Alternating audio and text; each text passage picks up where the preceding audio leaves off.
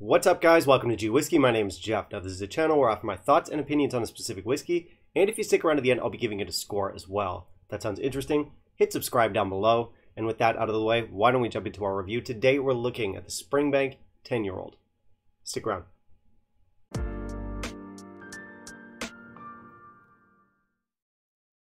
Alright, so we have something of a special episode today. This episode marks my 100th review on this channel, which is something that I'm quite proud of. I started this channel back in January, and I gotta say, I feel like the channel's come a pretty long way in a short amount of time.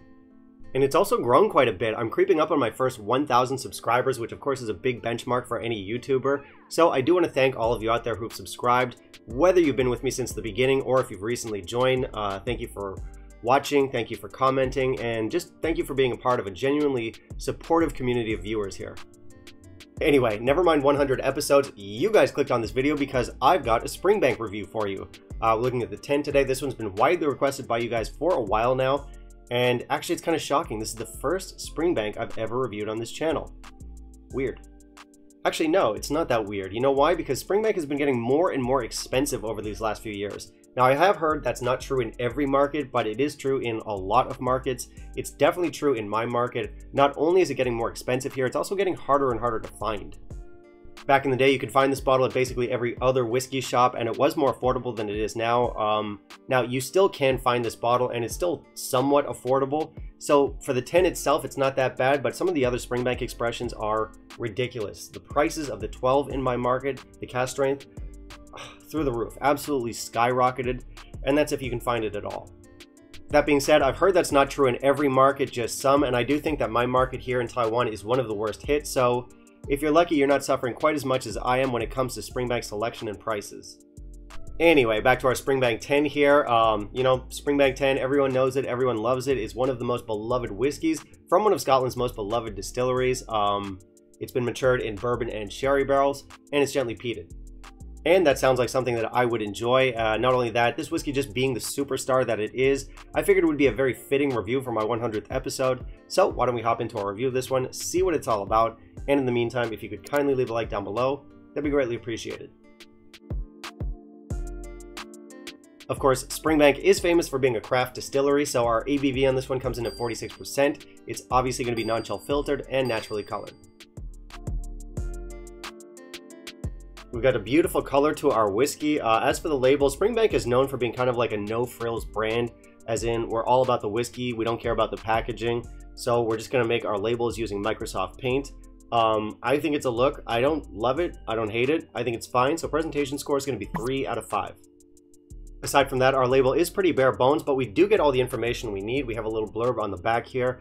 Mine's in Chinese, yours of course won't be, but it does mention that it's non-chill filtered and naturally colored. Underneath the back label, we have the bottling date. Mine is from October 14th of 2020, last year, so good info, decent bottle.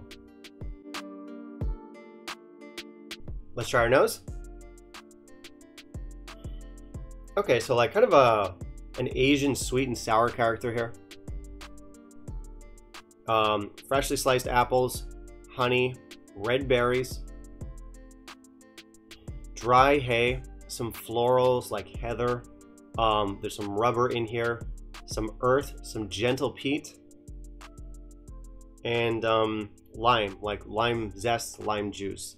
Right off the bat, we know we're into something craft. There's nothing bland or generic happening here. Now the palate.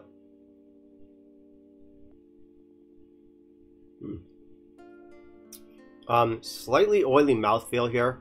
We're greeted with caramel, some chili pepper, some earthy peat.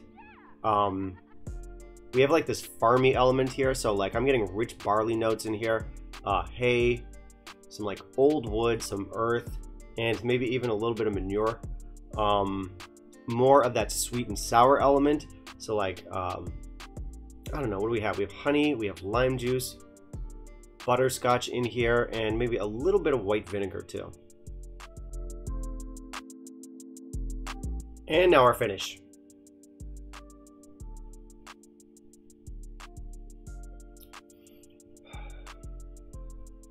Okay, a lot of those farmy elements kind of carry over.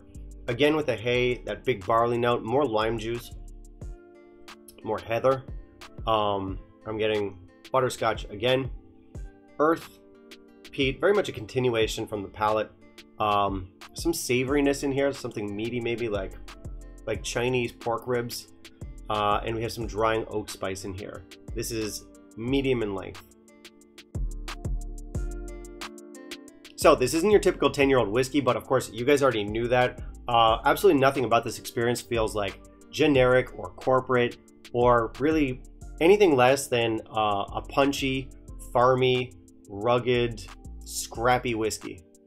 But despite all those wild descriptors, it's still a somewhat accessible whiskey. And I say somewhat because Springbank isn't an introductory whiskey. It never has been. I remember my first sip of Springbank 10 about 10 years ago, probably around the time this was distilled. I didn't know what to make of the stuff because I was pretty new to whiskey at the time, and these were some seriously rugged and unpretty flavors, so it wasn't love at first sip. I just didn't have the experience behind me. But yeah, once you've run through the gamut of standard flavors and generic bottles, this is exactly the kind of bottle you'll turn to when you want to challenge yourself a little bit more. And like, it's not so challenging that some newcomers couldn't get into it, but again, it's not an introductory whiskey. You know, people always talk about that rugged Springbank character, and that's definitely a thing. It's been proven that for every bottle of Springbank you drink, your chest hair grows about 7% longer. Anyway, flavors. We've got some really great flavors in here. My favorite's probably that barley note, along with those like heathery floral notes in here. A lot of attention gets paid to like the peat and the rubber in this, and of course those are great. But for me, it's those heathery florals that really help round out the whiskey. We also have some great sweet, sour, savory kind of Chinese style flavors in here. That farmy element I mentioned earlier with like the barley, the dried hay, the old wood, the manure, and the florals I just mentioned. So there's a lot of elements that are coming together here. So my score for this one is going to be 89. I'm happy to join the chorus of voices on the internet singing this one's praises. It's a fantastic whiskey. Yes, it is one of the best 10-year-olds that money can buy. So it is definitely one for you to check out if you haven't yet, even if you're just getting started.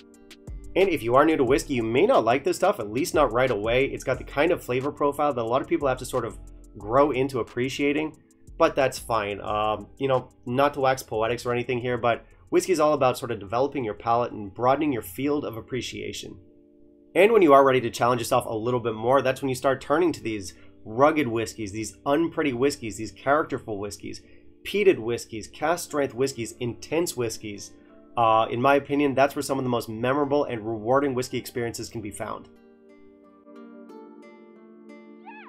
So value here is okay. I would have called it great value even just a couple years back. I still do think it's worth the money, but I'm not sure how much more I'd be willing to pay. I'm sure this bottle will keep climbing in price, as will many other Springbanks. I don't know what this is going to cost in 1 or 2 years from now.